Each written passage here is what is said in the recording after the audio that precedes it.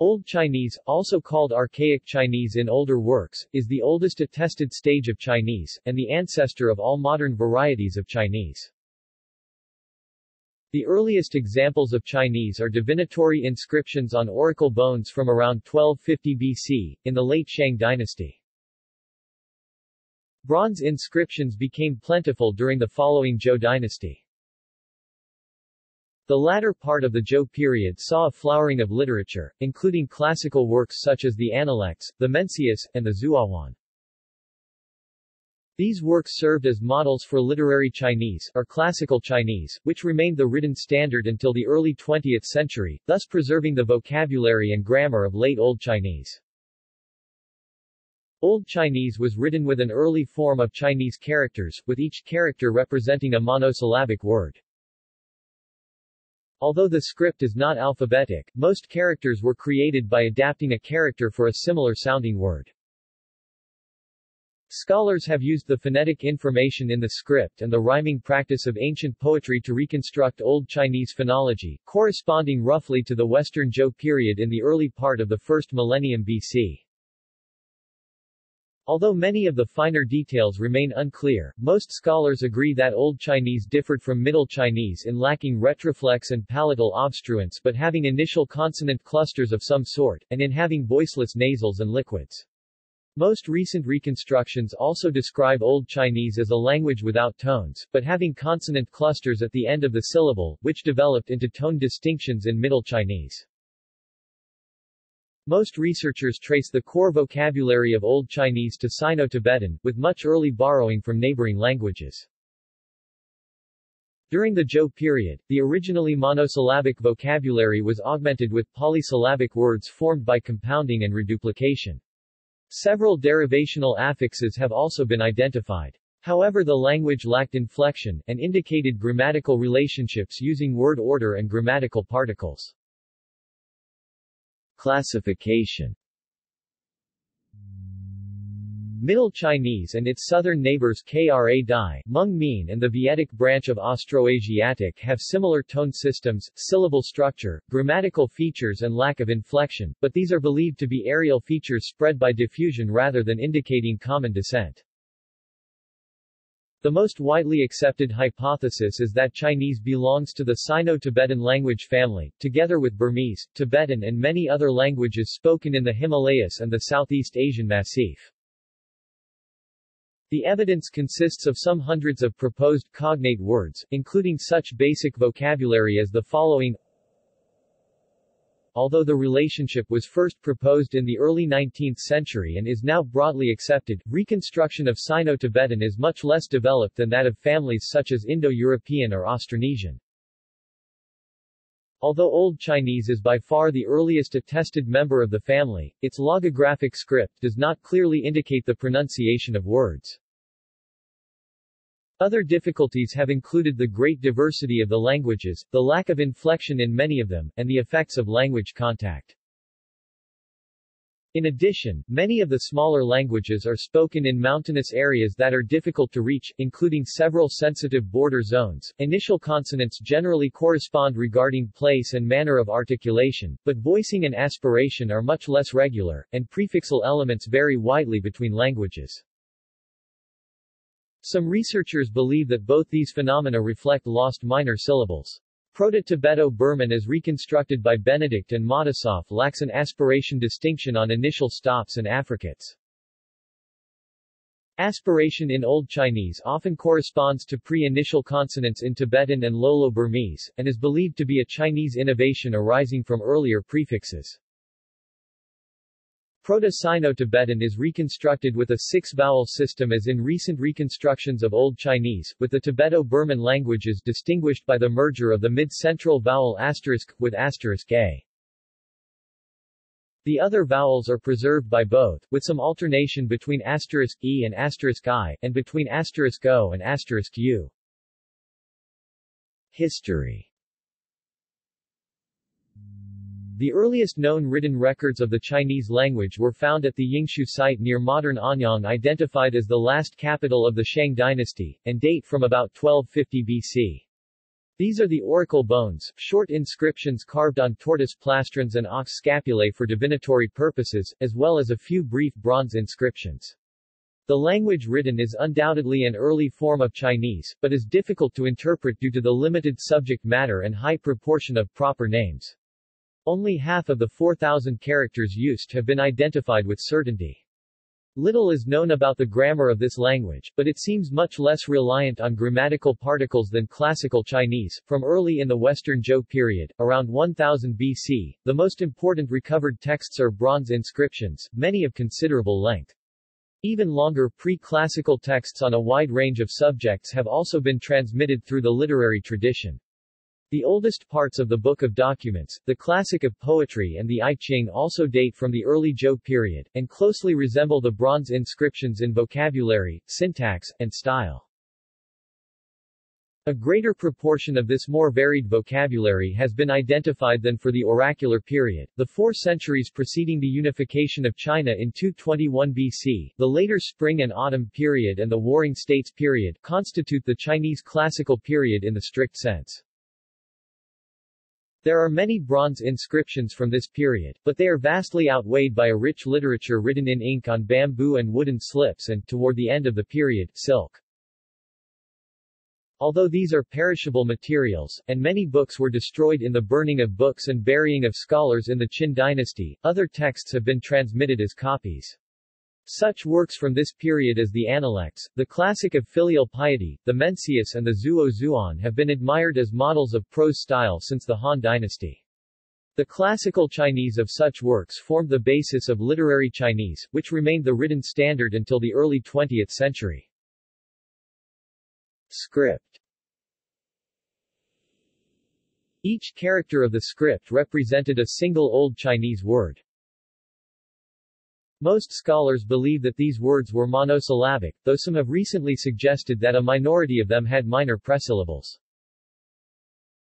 The development of these characters follows the same 3 stages that characterized Egyptian hieroglyphs, Mesopotamian cuneiform script and the Maya script. Some words could be represented by pictures, later stylized, such as ri, sun, ren, person, and mu, tree, wood, by abstract symbols such as san, 3, and shang, up, or by composite symbols such as lin, forest, 2 trees. About 1,000 of the auricle bone characters, nearly a quarter of the total, are of this type, though 300 of them have not yet been deciphered. Though the pictographic origins of these characters are apparent, they have already undergone extensive simplification and conventionalization. Evolved forms of most of these characters are still in common use today. Next, words that could not be represented pictorially, such as abstract terms and grammatical particles, were signified by borrowing characters of pictorial origin representing similar-sounding words. The rebus strategy. The word li, tremble, was originally written with the character li for li, chestnut. The pronoun and modal particle chi was written with the character chi originally representing ji, winnowing basket. Sometimes the borrowed character would be modified slightly to distinguish it from the original, as with wu, don't, a borrowing of mu, mother. Later, phonetic loans were systematically disambiguated by the addition of semantic indicators, usually to the less common word. The word li, tremble, was later written with the character li, formed by adding the symbol shin, a variant of shin, heart. The less common original word ji, winnowing basket, came to be written with the compound ji, obtained by adding the symbol ju, bamboo, to the character. Such phono-semantic compound characters were already used extensively on the auricle bones, and the vast majority of characters created since then have been of this type.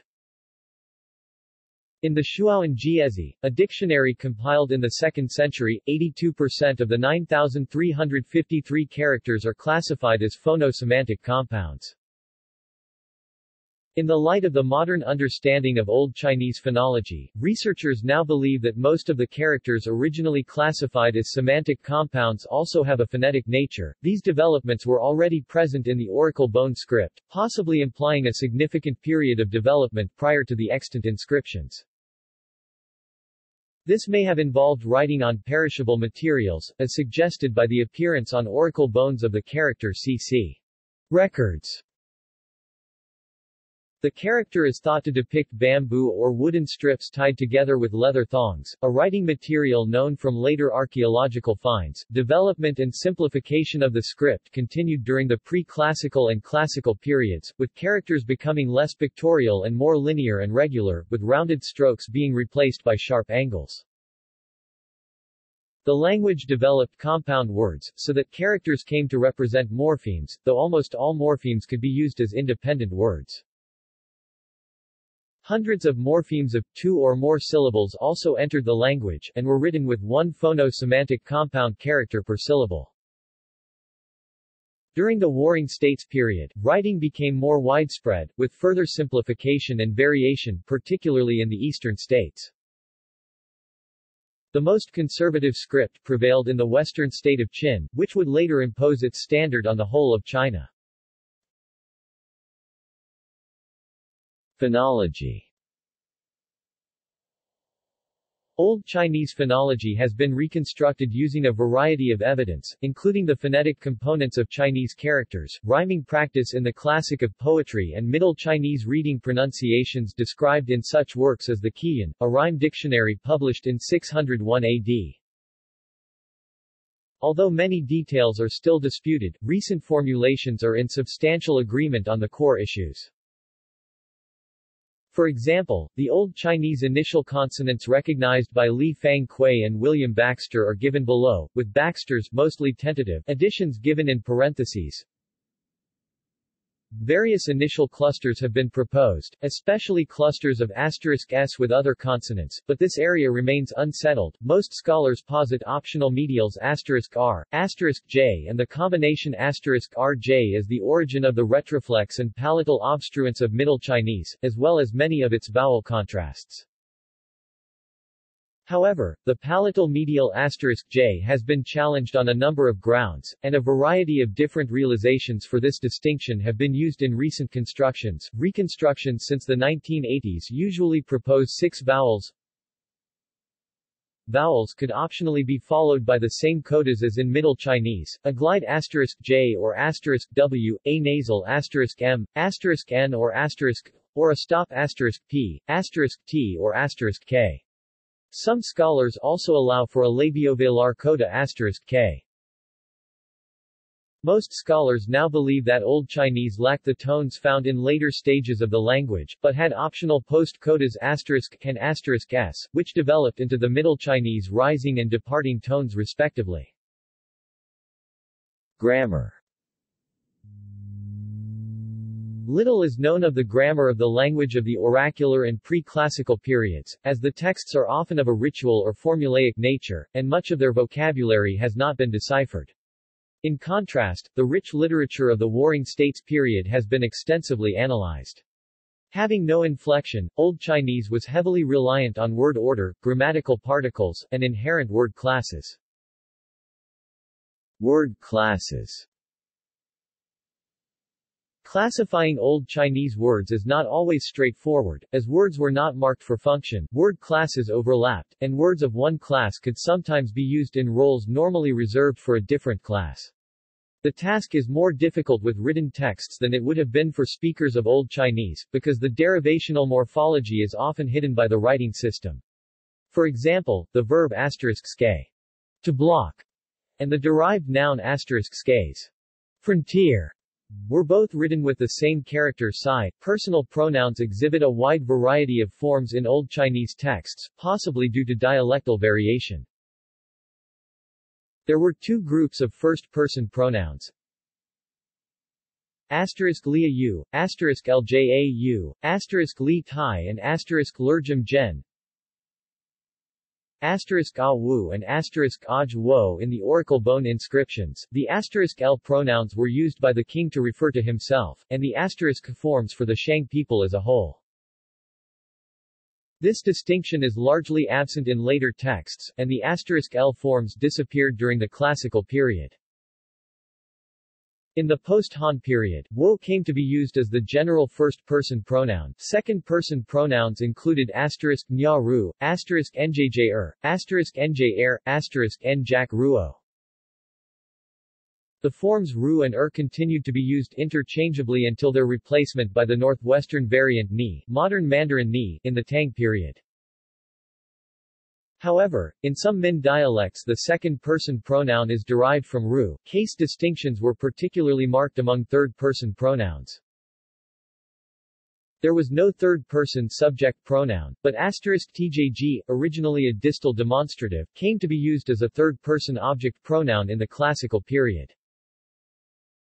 The possessive pronoun was originally *kjot jue, replaced in the classical period by *jchi. In the post-Han period, chi came to be used as the general third-person pronoun. It survives in some Wu dialects, but has been replaced by a variety of forms elsewhere. There were demonstrative and interrogative pronouns, but no indefinite pronouns with the meanings something or nothing. The distributive pronouns were formed with a *k suffix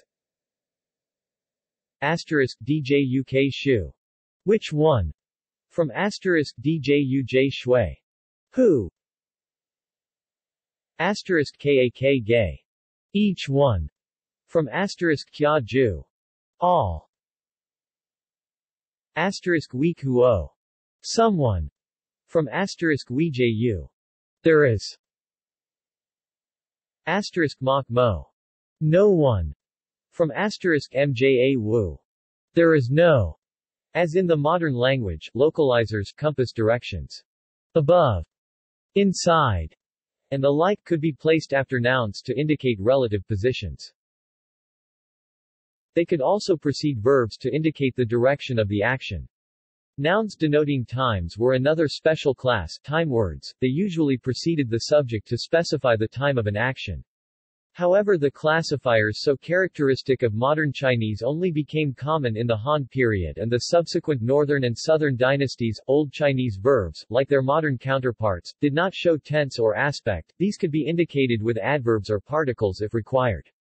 Verbs could be transitive or intransitive. As in the modern language, adjectives were a special kind of intransitive verb, and a few transitive verbs could also function as modal auxiliaries or as prepositions. Adverbs describe the scope of a statement or various temporal relationships.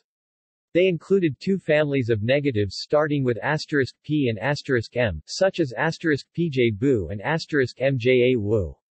Modern northern varieties derive the usual negative from the first family, while southern varieties preserve the second. The language had no adverbs of degree until late in the classical period. Particles were function words serving a range of purposes.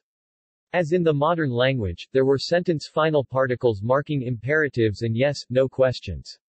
Other sentence final particles expressed a range of connotations, the most important being *ljaje, expressing static factuality, and *je, implying a change. Other particles included the subordination marker *tjg and the nominalizing particles *jj, agent, and *serja suo, object. Conjunctions could join nouns or clauses. Sentence structure. As with English and modern Chinese, Old Chinese sentences can be analyzed as a subject, a noun phrase, sometimes understood, followed by a predicate, which could be of either nominal or verbal type. Before the classical period, nominal predicates consisted of a copular particle *wjij followed by a noun phrase. The negated copula *pjwjij bu y is attested in oracle bone inscriptions, and later fused as *pjj fei. In the classical period, nominal predicates were constructed with the sentence final particle *ljaj yi instead of the copula y, but fei was retained as the negative form, with which yi was optional. the copular verb shi of literary and modern Chinese dates from the Han period. In Old Chinese the word was a near demonstrative this, as in modern Chinese, but unlike most Tibeto-Burman languages, the basic word order in a verbal sentence was subject-verb-object. Besides inversions for emphasis, there were two exceptions to this rule. A pronoun object of a negated sentence or an interrogative pronoun object would be placed before the verb. An additional noun phrase could be placed before the subject to serve as the topic. As in the modern language, yes, no questions were formed by adding a sentence final particle, and requests for information by substituting an interrogative pronoun for the requested element. Modification. In general, Old Chinese modifiers preceded the words they modified. Thus relative clauses were placed before the noun, usually marked by the particle *tjg, in a role similar to modern Chinese dede. A common instance of this construction was adjectival modification, since the Old Chinese adjective was a type of verb, as in the modern language, but g was usually omitted after monosyllabic adjectives. Similarly, adverbial modifiers, including various forms of negation, usually occurred before the verb.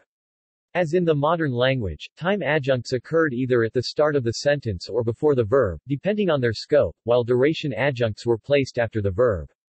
Instrumental and place adjuncts were usually placed after the verb phrase. These later moved to a position before the verb, as in the modern language. Vocabulary. The improved understanding of Old Chinese phonology has enabled the study of the origins of Chinese words rather than the characters with which they are written. Most researchers trace the core vocabulary to a Sino-Tibetan ancestor language, with much early borrowing from other neighboring languages. The traditional view was that Old Chinese was an isolating language, lacking both inflection and derivation, but it has become clear that words could be formed by derivational affixation, reduplication and compounding. Most authors consider only monosyllabic roots, but Baxter and Laurent Sagart also propose disyllabic roots in which the first syllable is reduced, as in modern Khmer. Loanwords. During the Old Chinese period, Chinese civilization expanded from a compact area around the Lower Wei River and Middle Yellow River eastwards across the North China Plain to Shandong and then south into the valley of the Yangtze. There are no records of the non-Chinese languages formerly spoken in those areas and subsequently displaced by the Chinese expansion.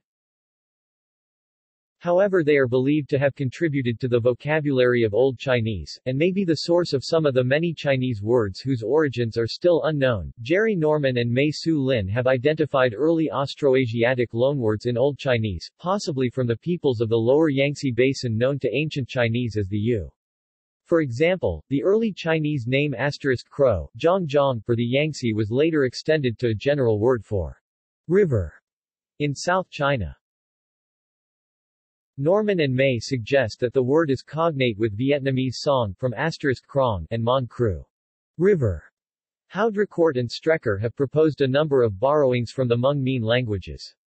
These include terms related to rice cultivation, which began in the Middle Yangtze Valley.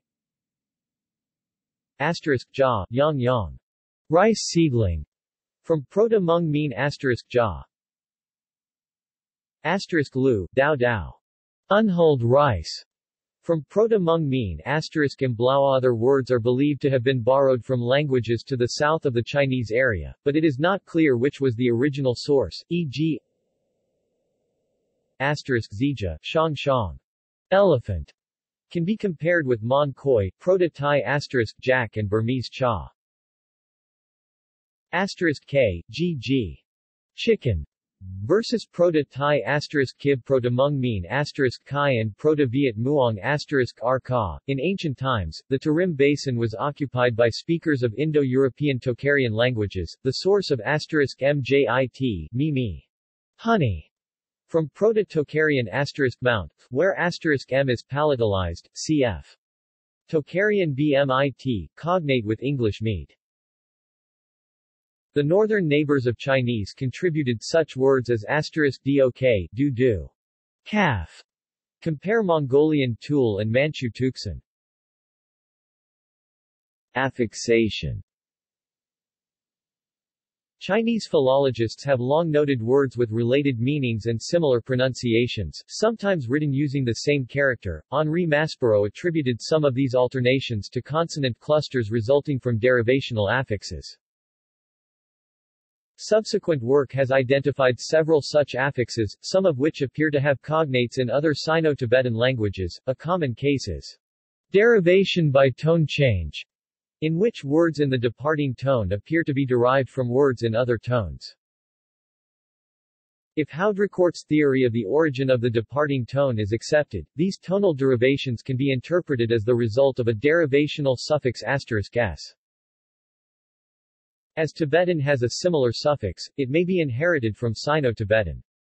Examples include *dz jin, jin jin, to exhaust, and *dz jins, jin jin, exhausted, consumed, ash, *kit, ga to tie, and *kits, gg, hair knot, *nup, na na, to bring in, and *nuts, inside, *junk, gg, to weave, and *jeeks, gg, silk cloth. Compare written Tibetan thag, to weave, and thags, woven, cloth. Another alternation involves transitive verbs with an unvoiced initial and passive or stative verbs with a voiced initial, *kens, gngn, to see, and *ens, xian xian, to appear, *kra, jiao jiao, to mix, and *ra, xiao yao, mixed, confused, *tria, zhang zhang, to stretch, and *dria, zhang chong, long. Some scholars hold that the transitive verbs with voiceless initials are basic and the voiced initials reflect a detransitivizing nasal prefix.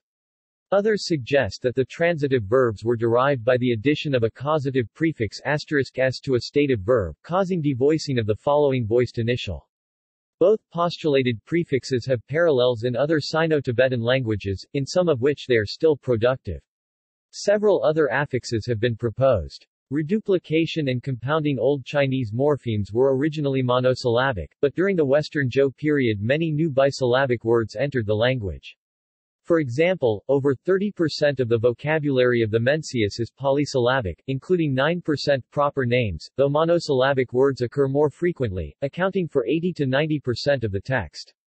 Many words, particularly expressive adjectives and adverbs, were formed by varieties of reduplication, full reduplication, in which the syllable is repeated, as in *juj juj, way, tall and grand, and *ljo, yu, happy and at ease, rhyming semi-reduplication, in which only the final is repeated, as in *iv li, yaotiao, elegant, beautiful. The initial of the second syllable is often *l or *r, alliterative semi-reduplication, in which the initial is repeated, as in *tsrjumtsrjaj, kancha chenchi, irregular, uneven.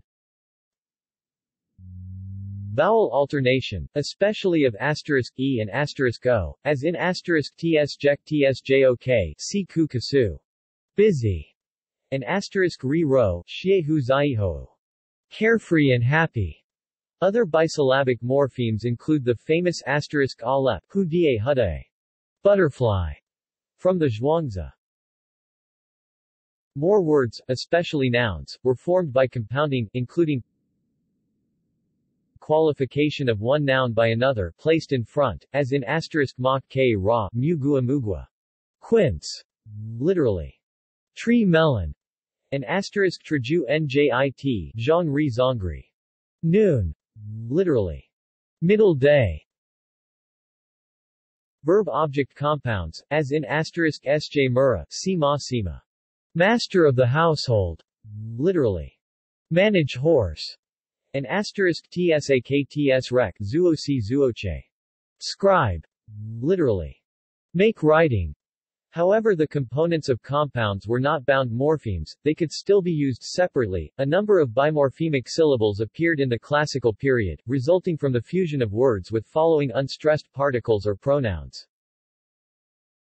Thus the negatives *pjut fu and *mjut wu are viewed as fusions of the negators *pj bu and *mjo wu respectively, with a third-person pronoun *tjg. Notes. References. Works cited. Further reading. External links.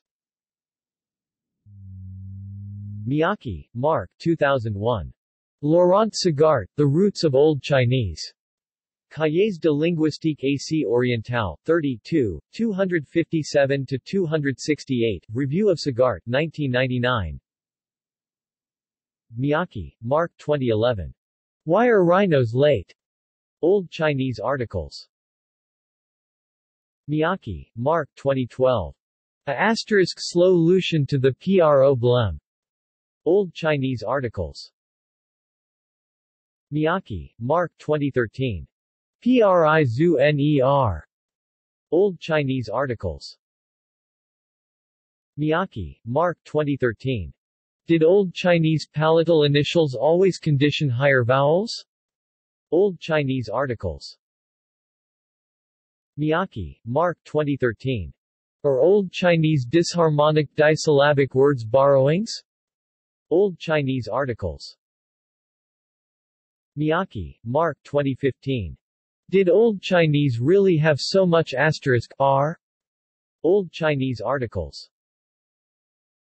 Schuessler, Axel 2000. Book Review, The Roots of Old Chinese. PDF, Language and Linguistics, 1 2, 257-257, Review of Sagart, 1999. Starostin, Jorge 2009. Axel Schuessler, ABC Etymological Dictionary of Old Chinese. PDF, Journal of Language Relationship, 1-155-162. Review of Schuessler, 2007.